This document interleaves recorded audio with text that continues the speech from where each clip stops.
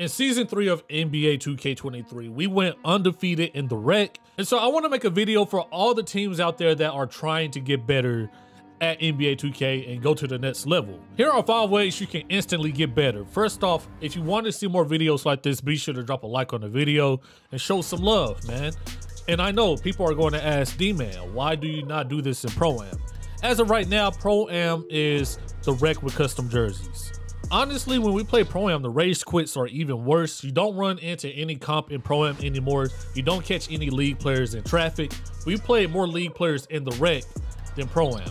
Not only that, but this is another video. Pro-Am isn't the mode that it used to be in 2K16, 17, 18, even 19. Being on top of the Pro-Am leaderboards doesn't mean anything because it tracks wins and not win percent. Honestly, if you're not signed up in Pro-Am leagues, it's no point in playing Pro-Am in my opinion. You get less VC and less rep for doing the same thing you're doing in rec. And so that's why we play the rec for the most part. So let's talk about 5 ways you can instantly get better and take your team to the next level. Anybody can be undefeated, but it's really up to 2K because 2K be kicking people out of games. Those games don't count, all right? So let's go. The first thing you want to do is know your personnel, all right? And that can be the people you play with, the builds you have on the court. If you don't know your personnel, you're probably going to struggle. And I know some people are like, D-Man, I play with randoms. How can I even take anything away from this video? Well, on 2K9, I played with randoms until my homeboy said he had 2K9. That's 2 people. Going into 2K10, we ran into 2 dogs on the court. So we sent them a message and said, yo, do y'all just want to hoop with us? That's 4 people. I think we need to start doing that more on 2K. Just link up and start that team, bro. I know a lot of people that aren't used to winning try to gatekeep and they try to just keep things to themselves. But I promise you, if you come across somebody that's good and they want to hoop, just send them a message. Say, yo, let's hoop and build a squad that way. That's what I did. And I haven't played with random since 2K11, bro. So once again, it's all about knowing your personnel for this first step. Know what builds are on the court. Know who you're hooping with. Because even then, like, we don't necessarily run meta builds. Sometimes we go out to the rec, we have no locks at all. Sometimes we come out here, we have 4 guards in a center. It's all about knowing who you're playing with and knowing their capabilities. Next up is defense, defense, defense. I'm not gonna lie to you. Sometimes defense is the reason we win games. Sometimes the offense just isn't flowing, and so we need to turn it up on defense. No matter how good your offense is flowing, if you're not clamping up and locking up, you're going to lose the game, bro, and that's just what it is. Now, when I say good defense, that doesn't mean just have a team of locks with 99 steals. Having players out there with double lockdown takeovers, because we've blasted teams like that too. When I say good defense, I mean, are you bumping people? Are you pinching? Are you playing the passing lane? I think no matter if you have a team or play random rec, defense will set you apart and it will blow the game wide open. That's how you get majority of your wins in the rec. Now, when it comes to playing in the squad, you have an advantage because you're able to call out your rotations.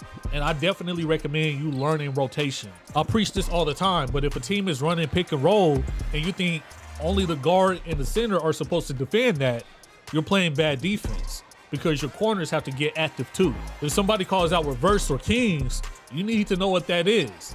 And really, defensive teams win, period, bro. So I could probably teach you what these rotations mean, but y'all don't believe me anyway. So I would look into somebody like Bear the Beast and watch his videos or his streams so you can really understand what's going on defensively. You don't have to go out to the rec with the squad and run zone, because we'll blast a lot of teams that think running zone is the way to go. We run man in the rec and make it look like a zone. Some people call it a matchup zone. It's not even that. You know, that's how good the rotations are. So defensively, make sure you're on point. If you're playing random rec, just, I know it's tough, but just lock up, man. Lock up your person, and whatever happens, happens. When it comes to offense, the next thing I want to preach is have some structure, man. Of course, I never want to tell people how to play, so I'll just say this. If you think 5 out is the way to go for you, run the 5 out and do that shit really well. If you think pick and roll is the way to go for you, run the pick and roll and do it really well. To me, what having structure is spacing the floor and only cutting when you need to, shooting when you need to, and passing when you need to. I think that's the biggest thing I see when we play against randoms in the rec. They're just running all over the place.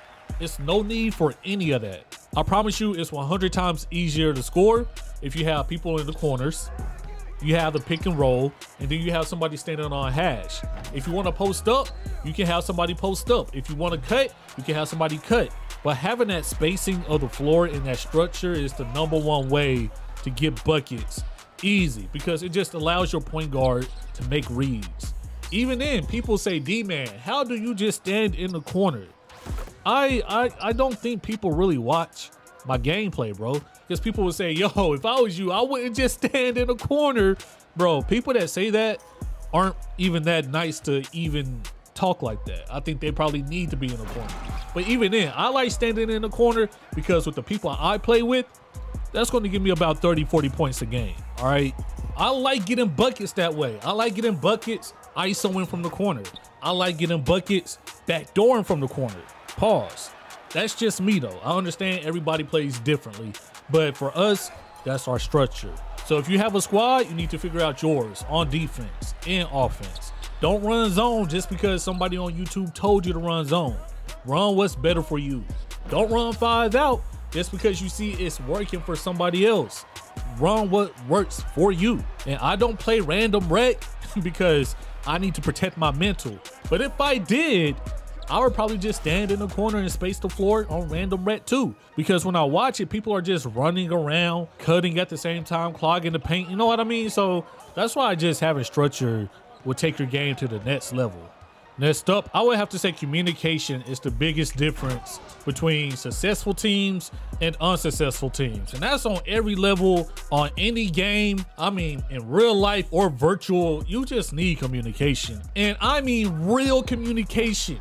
Me telling Doom to just green a shot isn't real communication. Although Dooms, we do need to green shots to win, but let's be honest, that's not real communication. Real communication is calling out what I see from the corner. Real communication is our hash calling out what he sees from the corner. Real communication is Doom putting us in the best position to score the ball if he doesn't have to. And that comes on offense and defense. Once again, calling out rotations and stuff like that, that is real communication. So if I tell Doom, hey bro, my defender is playing high, I got backdoor cut, that's an easy 2 points.